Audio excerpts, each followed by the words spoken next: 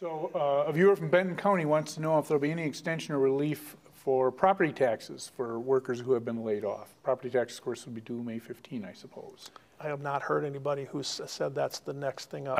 I can tell you that I don't know the answer to that, but I've been talking to my counties.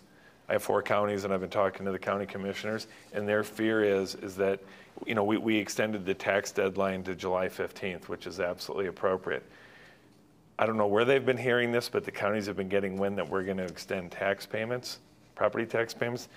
There's a challenge with that, and that's counties, of all government bodies, counties are basically the tightest budgets. They have no wiggle room at all, mostly because us legislators dictate a lot of things they have to spend money on, and but it's going to be a challenge. So is there going to be relief? These are the sort of questions that the federal government are going to have to answer, because in the end, I hate to talk about it in this context with what's going on right now, but there's only so much to go around. And we're trying to prioritize where the money that we do have goes. We've made a request to the federal government because they not only have the ability to borrow, but frankly, they're printing a lot of money right now, which isn't a good thing, but in a sense, we have to pay the bill. So they have the wherewithal to send us more money than the state of Minnesota can come up with.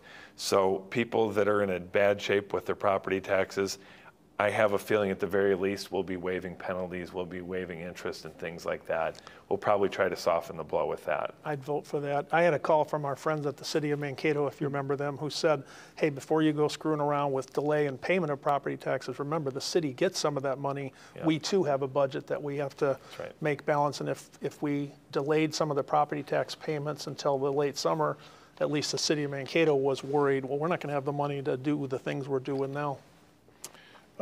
It's all interconnected and interlocked, and it makes it complicated.